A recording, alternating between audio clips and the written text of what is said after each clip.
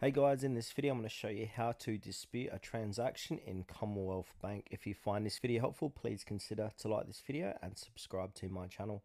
In saying that, let's just jump straight into the video. Alright, so what we need to do is open up a web browser. From here, go to combank.com.au and log in. Once you're signed in, you got to find that transaction that you wish to dispute.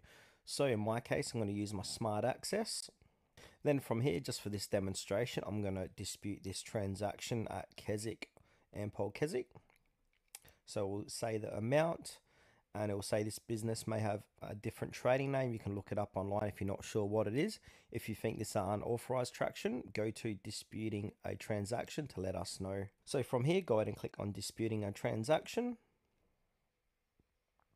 And then we'll come to this page here where it says disputing a transaction. Is there a transaction on your debit card, credit card, or travel money card that you don't recognize? And it shows you what to do here.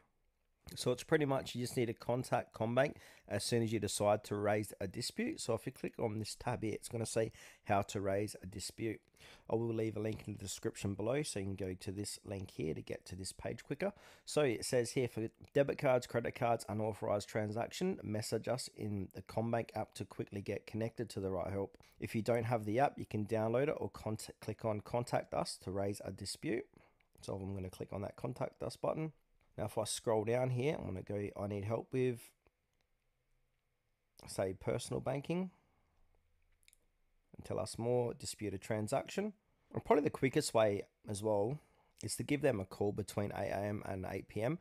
If you see these transactions after these hours, go ahead and click on message us in the Combank app.